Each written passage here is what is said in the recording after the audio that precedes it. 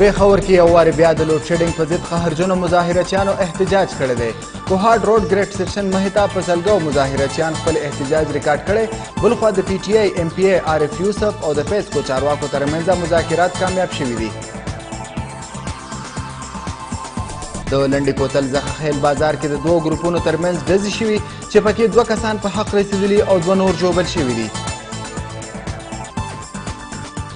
د پېښور ګلبهار سیمې جاوید ټاون کې د کرنټ لګېدو پیښې له وجې 3 کسان مړه او 2 ژوبل شوي دي. پیښه هغه مهال مخې ته راغله کله چې یو کور په چت یوې زنانه نه د صفایه برش 11,000 کیوي مین لاین سره وجنګېدو. پاناما سکینډل تحقیقاتو لپاره جوړ شوی جی آی ټي غونډې ته د وزیر اعظم زوی حسین نواز خپل بیان ریکارډ کړی دی. جی آی ټي هغه ته سوالنامه ورکړې او د مۍ په 13مه نیټه یې دوباره راغوښته دی. پاکستان تحریک انصاف د روجو په میاشت کې د بجلی ناروا لوډ شیډینګ په سختو ټکو کې غندنه کړې. وایي چې وزیر اعظم موټو ګینګ صرف په میډیا داوو لپاره تکړه دی. په عملي توګه وفاقي حکومت لوډ شیډینګ باندې قابو موندلو کې مکمل ناکامه دی. که یو خوا ولس د بجلی ناروا لوډ شیډینګ نه تر پوزې راغلی نو بل خوا د وزیر اعظم مشیر انجینیر امیر مقام د لوډ شیډینګ ختمولو پر ځای په تحریک انصاف تنقید کړی او ویلي دي چې د لوډ شیډینګ په معامله سیاست نه دی کول پکار. عمران خان په مقبوضه کشمیر کې د هندي فوجیانو ظلم زیاتي له وجې د 11 کشمیریانو وژنه په سختو ټکو کې غندلې ده او ویلي دي چې هند په مقبوضه وادۍ کې ریاستي ترهګري کوي کوم چې د نړیوال قوانینو او بشري حقونو خلاف ورزي ده. د مۍ 28مه نیټه د پاکستان په تاریخ کې نه هېرېدونکې ورځ ده. د وزیر اعظم نواز شریف یوم تکبیر په موقع بیان وایي چې د ورځ پاکستان د نړۍ په نقشه ایټمي ملک جوړ کړو او دا چې ایټمي دماکو په رنګ به پاکستان اوس معاشي دماکې هم کوي.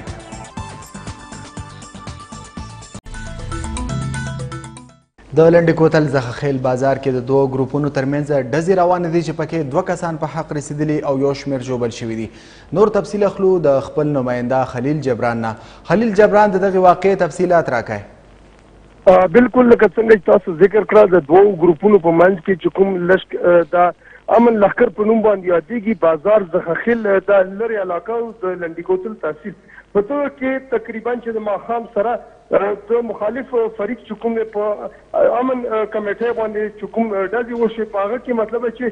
2-3 کسان چې کوم اوسه پورې دغه اطلاع چې دا پکې مړه شوي دي او داسې پکې ګڼ شمېر خلک چې کوم هغه پکې زخمیان شوي اوس چې کوم د باري هتیار چې کوم راکټ لانچرې او مختلف قسمه اسلحې پکې استعمالېږي چې اوس دا اندېښنه وه ځکه چې دلته تایوخیل نومې یو کمانډر و چې هغه چې اطلاع ورته میلاو شوې وه چې هغه په یو کلي باندې نوتلی نو په هغه کلي باندې راکټو او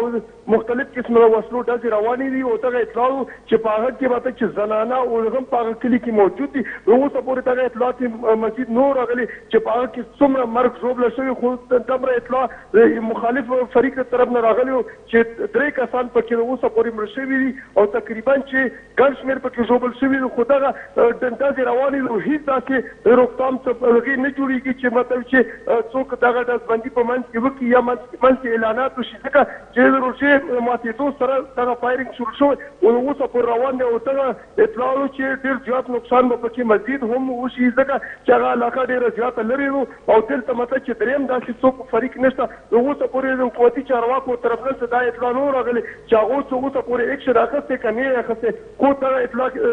معلومیږي چې د غر باندې چې کوم خلک وي لرې نه دغه نظاره کړي نو دغه فایرنګ روان دی او مطلب چې بار یا هتیار استعمالېږي چې دغه اندېښنه و چې ډېر زیات نقصان به پکې شوی وي. جی ډیره مننه خلیل جبران د تفصیلات راکولو لپاره. پېښور کې پاکستان تحریک انصاف یو وارې بیا د بجلی د ناروا لوډ شیډینګ پر ضد احتجاج کړی دی. اخري اطلاع تر مخه د تحریک انصاف ایم پی ای عارف یوسف او د پیسکو چارواکو ترمنځ مذاکرات کامیاب شوي دي. نور تفصیل اخلو د خپل نماینده زاهد عثمان نه. زاهد عثمان تفصیلات راکړئ. جی بالکل پیکی فور چرخاخیلو او سواتو پټک خلکو کوهاټ روډ سټیشن مخې ته د عارف یوسف په مشرۍ کې احتجاجي مظاهره کړې ده چې پکې څو کسانو ګریس سټیشن ته ورګنه کېدو هڅه هم کړې ده، خو په دې کې ناکامه شوي دي. دا مظاهرې لپاره راغلي تقریبا 6 بجې د پی عارف یوسف کور ته راغونډ شوي چې پکې په طریقه توګه دا فیصله وکړې شوه چې یاره کوهاټ روډ ګریس سټیشن مخې ته په امنه طریقې سره احتجاج وکړي. ام پی 54 عارف یوسف سره چې کله زموږ خبرې وشوې هغوی وینا وه چې وابډې سره هغوی 4 ورځې مخکې اګریمنټ شوی چې پکې وابډې پر لوډ شیډینګ کموي، ټریپینګ او دې نه علاوه فیډر زیاتوالي باندې دا مطالبات چې فیډر زیاتوالي مطالبات هغوی منلي وو، خو دا مسله تر اوسه پورې هغوی حل نه کړه، بلکې وابډې ته دې نه سرغړونه وکړه چې کله روژه شروع شوه نو 14 ګڼټو په ځای لوډ شیډینګ چې دی هغه 18 ګڼټو ته رسېدلی دی چې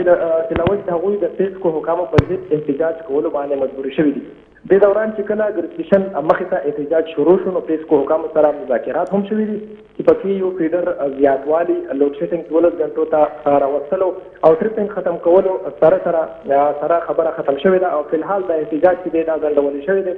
عارف یوسف دا هم زیاته کړه چې یاره وابډې حکامو سره به سبا هغوی د خپلې علاقې چې کوم مشران دي هغو سره خبرې اترې کولو نه پس په مذاکرات کوي. که چېرې وابډې هغوی دغه مطالبات چې په مستقله توګه منلو ته تیار دي، کوم چې جایز هم دي، نو دا احتجاج به په مکمله توګه ختم کوي او کوی نه منل نو په مستقل توګه به احتجاج کولو باندې لاسونه پورې کوي. عارف یوسف دا واضحه کړه چې وفتي حکومت صوبایي حکومت سره زیاتې کوي او د بجلي او پانې وزیر عابد شیر علي 4 کالو راهیسې غلط بیانۍ نه کار اخلي او دغه غلط بیانۍ د هغوی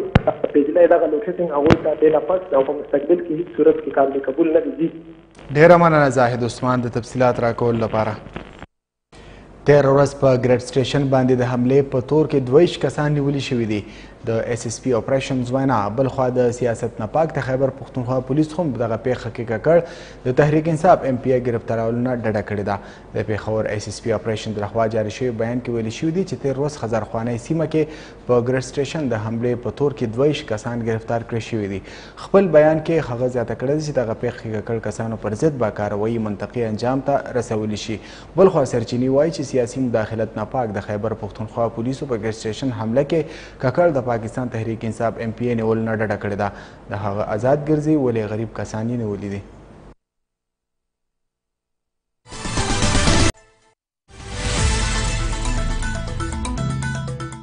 د پیښور ګلبهار سیمه کې کرنټ لګېدو پیښه کې 3 کسان مړه او 2 ژوبل شوي دي. ژوبل شوي کسان علاج لپاره لیډي ریډینګ اسپتال ته رسول شوي دي. د پیښور ګلبهار سیمې جاوید ټاون کې 15 کسان هغه وخت بجلی ونیول کله چې د کبیر خان په کور کې زنانو نه چت صفایي کوله او ناڅاپه یې په کور تیر شوي 11,000 کیوي لاین ته د صفایي برش وجنګېدو. د کرنټ لګېدو دغه پیښه کې 3 کسان پر موقع مړه او 2 سخت ژوبل حالت کې اسپتال ته رسول شوي دي. ډاکټرانو ژوبل کسانو حالت د خطرې نه بهر ښودلی دی. د پیښور اکثره ګنجان آباد علاقو کې 11,000 کیوي مین لاینونه د کورونو، دکانونو او بازارونو د پاس تیر شوي دي.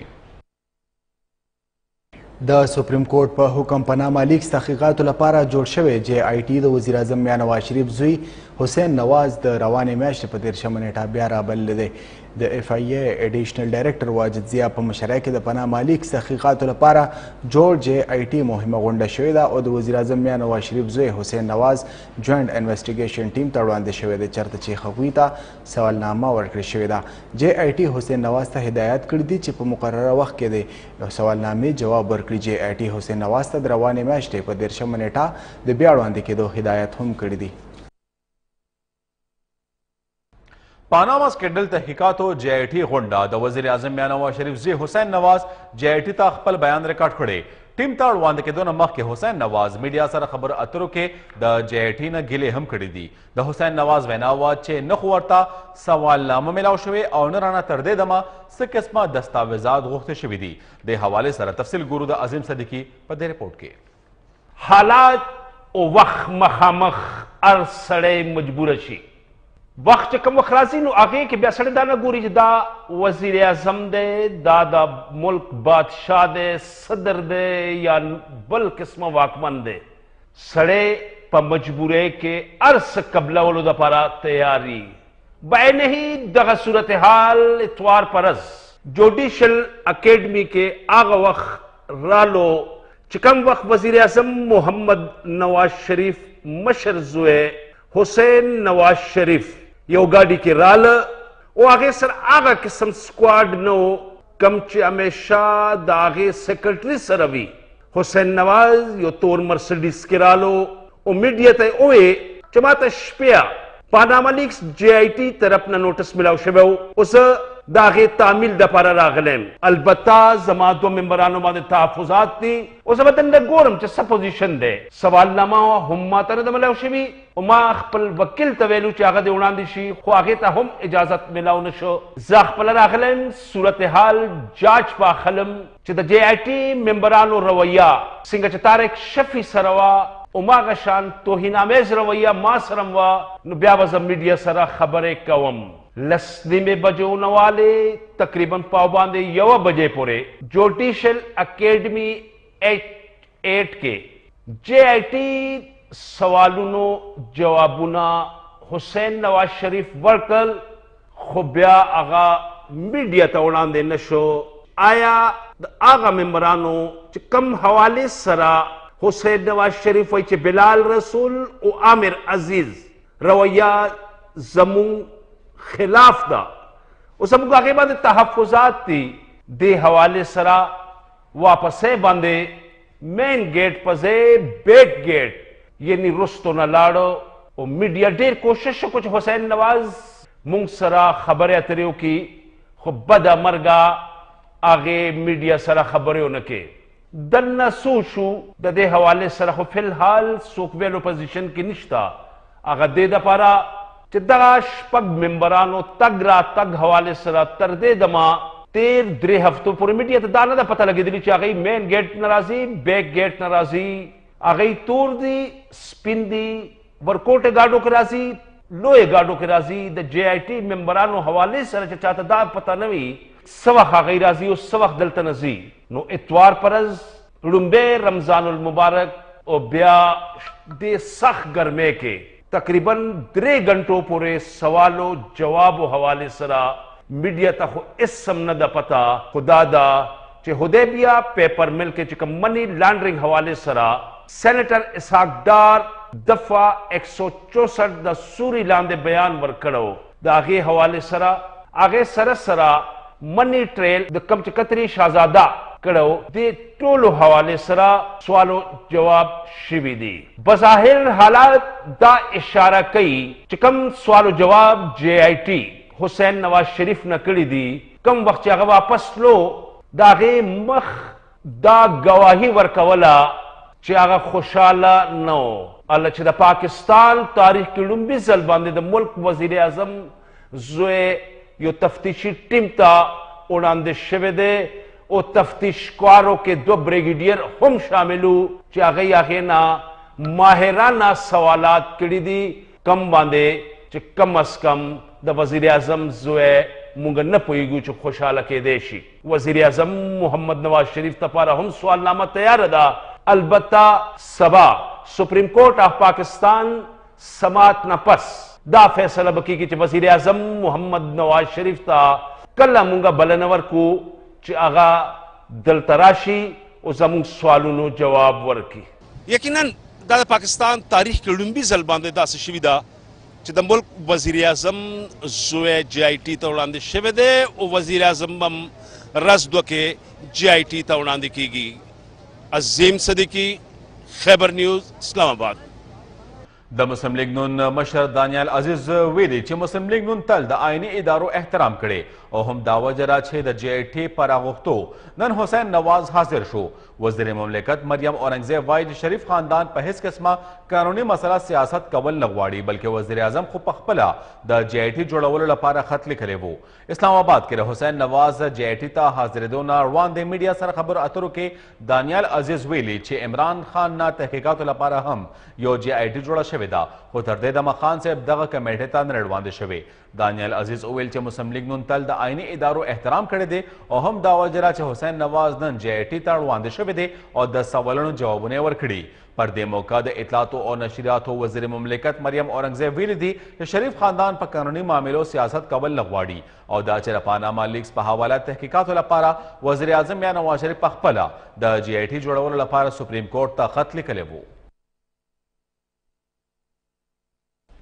د تحریک انصاف مشر شفقت محمود ویلي چې د شریف خاندان جوائنٹ انویسټیګیشن ټیم ته اړوند کېدل څه شروع شو چې د مسلم لیگ نون موټو ګینګ جړه فریاد شروع کړو. شفقت محمود ویلي چې د شریف خاندان درباریان د جی آی ټي مخې ته راجمع کیږي کوم چې په کمیټې د فشار اچولو یو طریقه ده. شفقت محمود مخکې وویل چې شریف خاندان د خپلو جرمونو لپاره جی آی ټي ته اړوند کیږي او دا په کام څه احسان نه دی بلکې کام حق لري چې د دې جرمونو نه خبر کړی شي. پی ټی آی مشر شفقت محمود زیاته کړه چې د سپریم کورټ په حکم د شریف خاندان خلاف کرمینل انویسټیګیشن روان دی او یره ده چې حکومت او مسلم لیگ نون په دې تحقیقاتو اثرانداز کېدو پوره کوشش وکړي.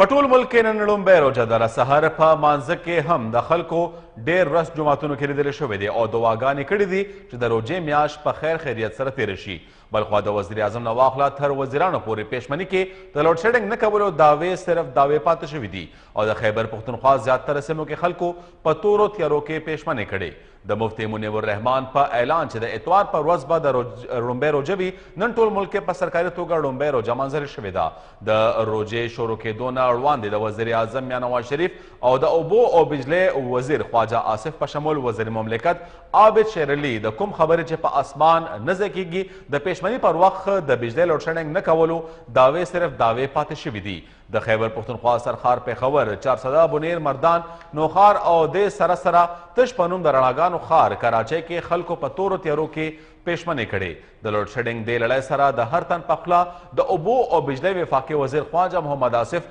پارلیمان کې ویلې شوې دا مشهور قول په خوله دی کوئی شرم ہوتی ہے کوئی حیا ہوتی ہے. پاکستان تحریک انصاف د روژه په میاشت کې د بجلی ناروا لوډ شیډنګ په سختو ټکو کې غندلې دی. وایي چې د وزیر اعظم موټو ګینګ صرف په میډیا دعوو لپاره تکړه دی. په عملي توګه وفاقي حکومت لوډ شیډنګ باندې قابو موندو کې مکمل ناکامه دی. د تحریک انصاف بیان لخوا جاری شوی بیان کې ویل شوي چې ګرمي ډیره سیوا شوې او روژې هم دي خو وزیر اعظم او د هغه د کابینې وزیران د بجلی په هکله صرف په غلط بیانۍ د کام مطمئن کولو کوششونه کوي. ترجمان ویل چې قائد اعظم سولر پارک ګډانی پاور پروجیکټ نندیپور پاور پلانټ په شمول یو شمېر نورې منصوبې ناقصه دي او دا چې دا منصوبې په کامي خزانه بوج دي. د تحریک انصاف بیان وویل چې وزیر اعظم تر اوسه د څومره منصوبو افتتاح کړی د هغې نه د کرپشن او بد انتظامۍ نه علاوه نور هیڅ په لاس نه دي راغلي. د تحریک انصاف بیان زیاته کړې چې حکومت د 10,000 میګاواټ بجلی پیدا کولو په هکله دروغو وعدې او اعلانونه کړي دي خو حقیقت دا دی چې تر اوسه د بجلی مجموعي پیداوار کې د 1 میګاواټ اضافه هم نه ده کړې.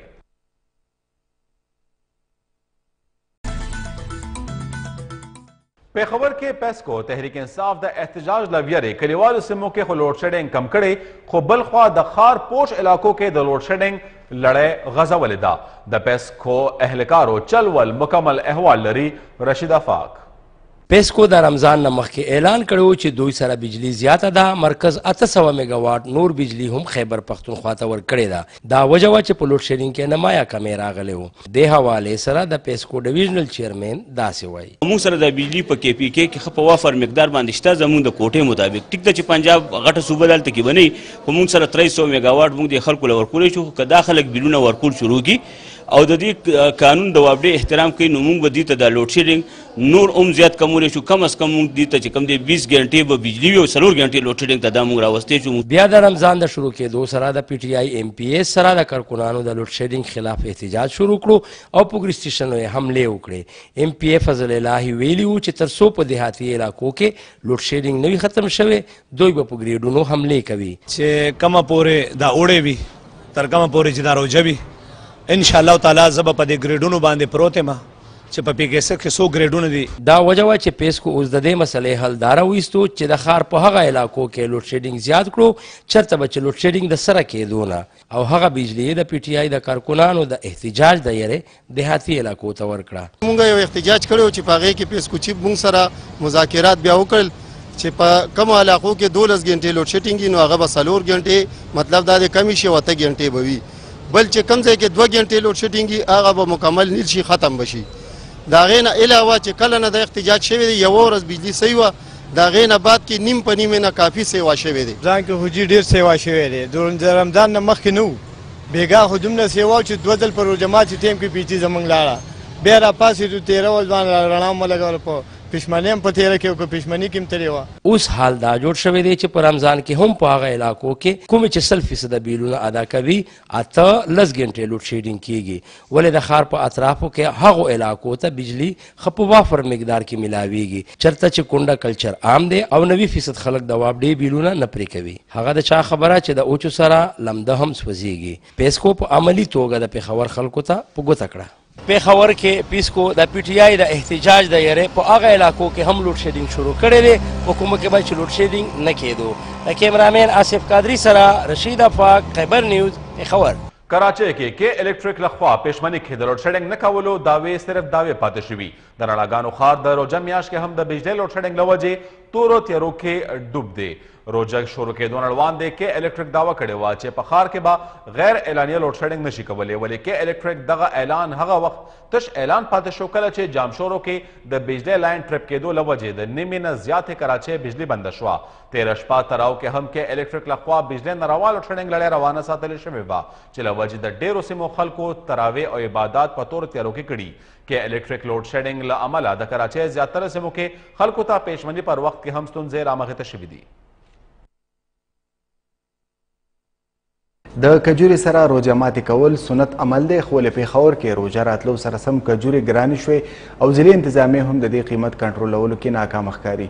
د محمد علي شعور رپورټ د رمضان میاشت مبارکه او برکتونو میاشت ده د روژې په میاشت کې د روژه ماتې په وخت کې زیاتره خلک افطاري کجورو سره کوي کجورو سره روژه ماتې کول د سنت عمل دی او کجوره د صحت دپاره یو ګټور خوراک دی د پېښور په مارکیټونو کې 6 نه 9 قسمه پورې کجوري ملاویږي خو پېښور کې د بده مرغه هر کال د روژې په میاشت کې کجوري ګرانې شي او د کجورو قیمتونو او نرخونو په هکله یو دکاندار صدا شان ویل واته قسمه راځي پکې ایران نه پکې راځي سکر نه پکې راځي او عراق نه پکې راځي بیا د بصره پکې د عراق ده او ایران نه پکې بیا دا یو راځي او جی او زیاته پکې ایران والا ښه خرڅېږي روژه راغله تېر کال نه کجوره نوره ارزانه شوې ده تېر کال په 160 وه دا سال چې کوم په 120 روپۍ ده د پېښور خلک هم د روژې په میاشت کې د کجورو ډیر زیات استعمال کوي بازار ته خریدارۍ له راغلي خلکو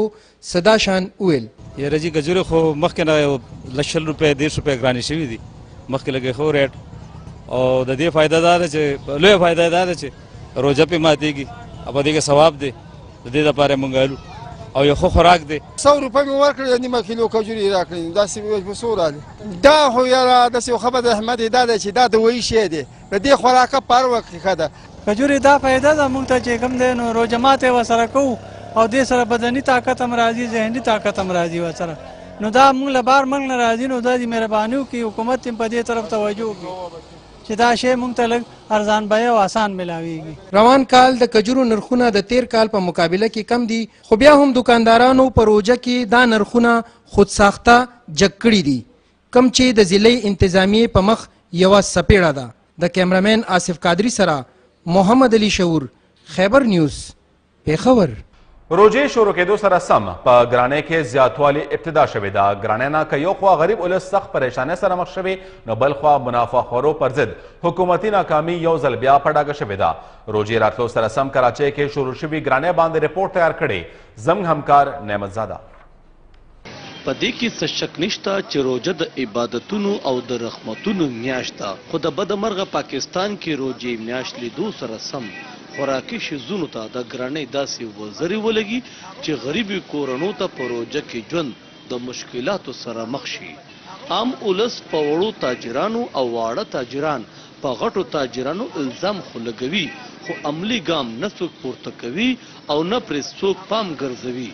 افسوس خبره دا چې حکومتي ګامونه هم د وړو تاجرانو پر ضد خو وي ولې چې کوم ذخیره اندوز او په دې غیر شرعي او غیر اخلاقي کار کې ککړ دي نو دغه ظالمانو پر ضد نه خو حکومت ګام پورته کوي او نه څه گرفتاري عمل کې راوستې کیږي همدغه وجه ده چې عام ولس ډېر متاثر شي او د خوراک شیزونه په ګرانه بیه په اغستو مجبوره وي د رمضان په وجه په هغې کې ډېر زیاته اضافه شوې ده قیمتونو کې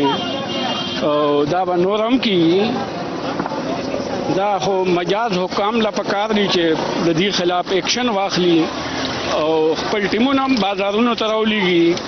او وقتاً په وقتاً د هغې د دې قیمتونه چک کړي او شو ته چې یعنی په قیمتونو کنټرول وکړي د دې فائدہ به غریب ته رسی. खरबूजा भी 50 रुपए किलो मिल रहा था, अब ये 120 रुपए किलो दे रहे हैं और दूसरी बात रमजान इनके लिए ही आए क्या, ये हमारे लिए नहीं है. 200 रुपए किलो लगाई है सिर्फ. आप ये देखें ये रमजान में तो महंगाई इतनी बढ़ गई है कि ले नहीं सकता कोई. دا د روژو په وجه دا پروډو دار شي دا ګران دي په دې وجه د غریب سړي دا وس نه کیږي چې دا وخوري. دا د مارکیټ نه دومره ګران دي اوس چې دا هر شی دا په دغه شپو کې دا د روژې په شپو کې چې په هر څه نه ملاویږي په مارکیټ کې په دې وجه باندې دا پروډو د روژې د وجه نه ګران. روزو کې د ګرانۍ ابتدا کون کې کس یعنی دکاندار او وړوکې تاجر خپلې مجبورۍ صدا سي په ګوته کوي. مال د اصلي بیپاریان چې دي د مال اصلي مالکان هغه مال رکاو کې د روژې لپاره داسې رکاو کړي چې روژه راشي نو بیا یو دم مال دومره رایله کوي چې څومره خرڅېږي په ریټ باندې ارزانه یې لکه نه خرڅوي. د دې حل دا دی چې د منډۍ بیپاریانو سره رابطه وکړي هغه انشاءالله برابرولی شي هغه بلای شي دا بیپاریان. دلته د دې خبرې ضرورت دی چې ملک هم د اسلام په نوم حکمران هم مسلمان او تاجران هم ولې بیا هم تر اوسه د روژو په میاشت کې د ولس سره خصوصي زیاتې او ظلم روان ساتلی شوی. غریب سړي ته ډېره ګرانه شوې ده چې خپلو بچو دپاره فروټ راوړي په خپلو بچو وخوري ځکه هغه سیب چې په 100 روپۍ کیلو به میلیدل هغه تر 200 250 رسېدلی دي. نو غریب سړی خپلو بچو ته فروټ نه وړلی شي نه به په روژه ماتې کې ښه غوندې فروټ خورولی شي. کیمرامین اشفاق سره نعمت زاده خیبر نیوز کراچۍ. د پیښور ضلع انتظامیې سهار وختي د میوو او سبزو په منډو چاپې وهلي دي او په مصنوعي ګران فروشۍ 22 دکانداران نیولي دي. پیښور کې د ضلع انتظامیې عملیاتو نه مو خبروي ګلحیان باجوړی. د ډیپټي کمشنر پیښور ثاقب رضا اسلم په هدایت اسسټنټ کمشنرانو محمد مویس او ثنا الله په مشرۍ کې د روډي سپیشل سکواډ سهار وختي د سبزی منډۍ او فروټ منډۍ دوره وکړه. په دې موقع اسسټنټ کمشنر بشیر احمد، فوډ انسپکټر تسبیح الله او نور حکومتي چارواکي هم موجود وو. د ضلعي انتظامیې لخوا جوړ شوي سپیشل سکواډ د فروټ او سبزي منډو مالکانو ته سرکاري نرخنامې جاري کړې او په مصنوعي ګران فروشۍ 22 کسان هم گرفتار کړه. د پیښور ولس د ضلعي انتظامیې لخوا په منډیانو د ټاپو وهلو ستاینه کړې او ویلي دي چې دې سره به د فروټو او سبزیانو نرخونو کنټرول کولو کې پوره لاس امداد وشي. دا چې کوم اسسټنټ کمشنران او ورسره هغه معامله راغلې وه منډۍ ته او د بولې په وخت کې کومې نرخنامې او کوم ریټونه چک کول پکاره چې دا جاری وساتلی شي او دا د دې په ذریعه باندې عوامو ته ریلیف میلاو شي. دا خو ډېره ښه خبره ده، خوشحالۍ خبره ده چې اپر کلاسي و د ریټونو چک ساتي په ریټونو باندې شی د بره نه ټیکېږي د لاندې نه شی نه ټیکېږي. د بره نه چې خلک ټیک شي، افسران ټیک شي، ایډمنسټریشن ټیک شي نو لاندې دا غریبان خواران به اټومیټیکلی ټیکي. دوله چې د بره نه شی ګران راځي دو به هم په ګران ریټ خرڅوي. بلخوا د فروټ او سبزي فروشو وینا ده چې ضلعي انتظامیه د ښه او خراب مال یو شان سرکاري نرخ مقرر کړی دی او باید په دې نظرثاني وکړی شي. نن کمشنر چې په منډۍ باندې د بولۍ په ټیم کې تللی دی او مالونه نرخونه چک کړي دي او بیا په دې نرخنامو ته دا راوتي چې کوم ریټونه دا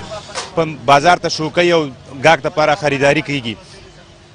دا لاوله خنۍ خبره دا ده چې دیو کومه منډۍ کې بولي کیږي د امونو کریټ یو په 300 روپۍ خرڅېږي یو په 1500 روپۍ خرڅېږي. د 300 او د 1500 د اسسټنټ کمشنر دا فرق نشي کولی چې د 300 روپۍ کې د 300 والا زی ریړو والا وړي د 1500 والا دکاندار وړي خو د 300 دیو ماغه د 300 ریټ په نرخنامه باندې 100 روپۍ ریټ کیلو ورکړي. یعنې نن کیله ما په 180 روپۍ درځن په منډۍ کې بولۍ کې اخیستې ده. یعنې راسه زه ورته ثبوت رسوم په 180 روپۍ دې 100 120 روپۍ ریټ ورکوي. چې کله هم د روژې مبارکه میاشت شروع شي نو د خوراک څښاک څیزونو نرخونه هم د اسمان سره خبرې شروع کړي د کوم کنټرول کولو دپاره چې اوس د پیښور ضلعي انتظامیې لخوا د روزانه په بنیاد باندې د چاپو وهلو سلسله شروع شوې ده. کیمرامین عبدالرحمن سره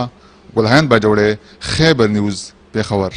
لاهور کې د روژې بختورې میاشت دوران هم ذخیره اندوز مافیا بېقابو شوې ده. د سبزۍ او د میوو نرخونه اسمان سره خبرې کوي او حکومت په دکاندارانو باندې لاس اچولو کې مکمل ناکام ښکاري. زیمل خان زموږ همکار لاهور نه پر ټوله معامله باندې رپورټ لري.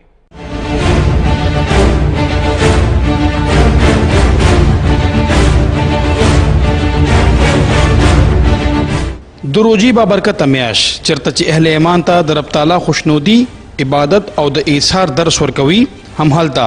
دا بختوره میاشت موږ ته د دې خبرې تلقین هم کوي چې موږ د غریب او بېوسه خلکو احساس وکړو او هغو لپاره اسانتیاګانې پیدا کړو. ولې د بده مرغه سږکال هم د روجې بابرکته میاشت کې ذخیره اندوزانو او دکاندارانو چړې تیرې کړي او مصنوعي ګرانۍ له لارې